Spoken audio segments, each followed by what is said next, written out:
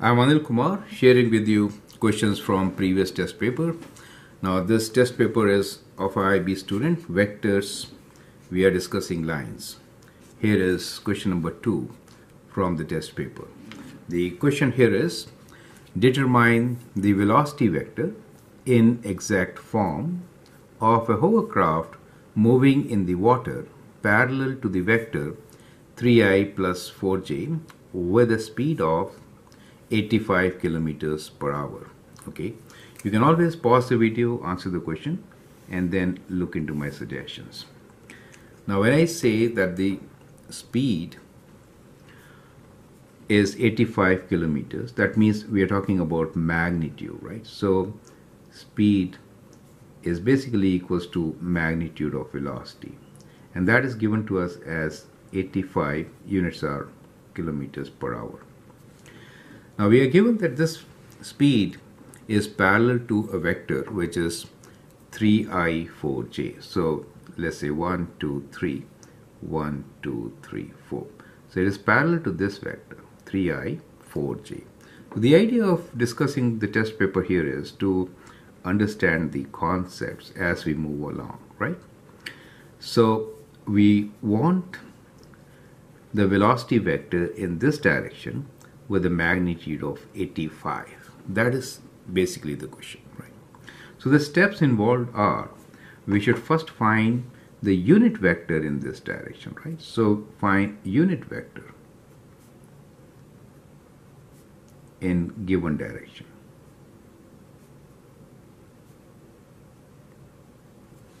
So unit vector basically is equal to the vector given. Let us call this vector u as let's say 3i plus 4j is the vector given to us, right? So 3i 4j, and it is divided by its magnitude, which is 3 square plus 4 square root, right? So that becomes the unit vector in this particular direction, right? Now 3 square is 9, 9 plus 16 unit is 5. So square root of 25 is 5. So we get this vector as 3i plus 4j divided by 5, right? So that becomes the unit vector in this particular direction, right? Let me call this as u unit vector, right?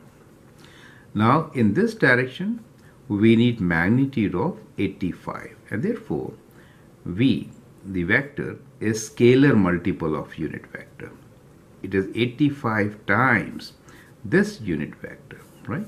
So we could write this as 85 times, you could write this as 3i plus 4j divided by 5, and we can simplify by crossing these out. So 5 times 1, 35 is 17. So you could write this as 17 times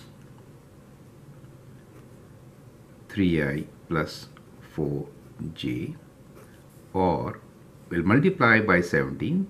So 7 times 3, 21, 51 I plus 4 times 7 is 28, 2, 68j, right?